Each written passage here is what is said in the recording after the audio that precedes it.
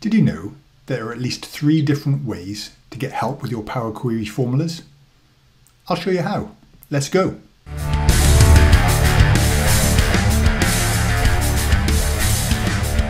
So the first thing I'm going to do is just go into the Power Query Editor window, and I'm doing that via Get Data, Launch Power Query Editor. Now the first method I'm going to show you, I think most people will be familiar with. And to help me with that demo, I'm just going to create a little table of 10 rows. One little tip, when I'm creating blank queries, under new sources, other sources, there is blank query here. You can actually right click and add this gallery up to the toolbar. So it's just here ready to go whenever you need to create a blank query. Okay, so I'm going blank query, Control-Shift+ to zoom in, and equals 1 to 10. This is just going to create me a nice little, simple little table. I'm going to convert it here to table. So that's a list of 1 to 10, convert to a table. The only reason I'm doing this is to help with the demo. And there's a little tip on the way. Okay, so the first way, you can go to Add Column and Custom Column, or if you're here, you can just click on that little drop down, Add Custom Column. That's a little shortcut to go into the Add column. This box, you cannot zoom in, so Control-Shift+ does something really weird, so don't do that, okay?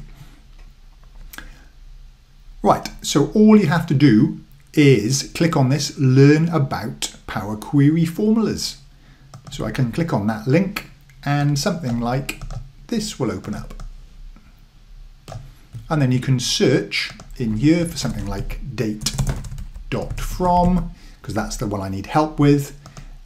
It's there and it comes up and there's some good help.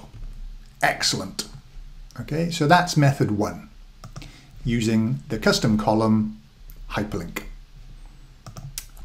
So the next method, I'm going to add another blank query, and you can simply type the formula into the formula bar. So if I do date.from,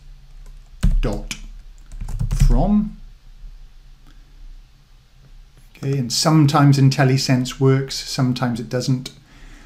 Don't get caught by this, okay? If I click on this or press tab, it actually puts the date.from in there. It is very annoying.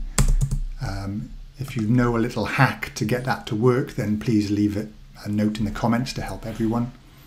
Okay, and if I press enter,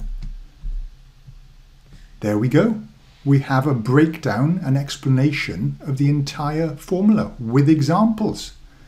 That's pretty awesome. Okay, all inside Power Query. I don't have to jump off to some other, web page or anything.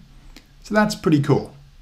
Okay, and the last method is the hash shared method. So here we go, put a hash in, shared, lowercase, very important. Okay, press enter. You then get a list of all the Power Query functions available. Here we go. And you turn it into a table by clicking in the top left corner. And now you have a searchable list. So if I go on here and I search for date.from, there it is. Maybe it's that one, so date.from. Narrows it down. I can click on this word function.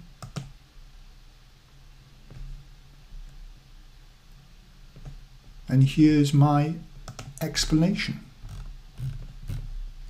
So there you go, 3 different methods for getting help with your Power Query formulas. Hope you find that useful. Please leave me a like, leave me a comment, let me know what you think, and subscribe so you don't miss out next time. Okay, we will catch you later.